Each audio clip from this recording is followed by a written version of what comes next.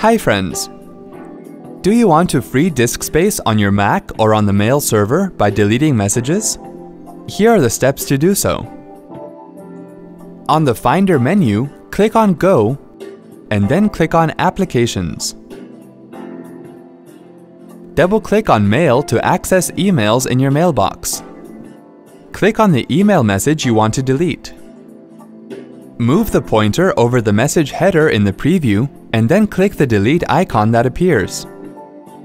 To prevent the next message from being automatically selected, press and hold down the Option key and then click the delete icon that appears.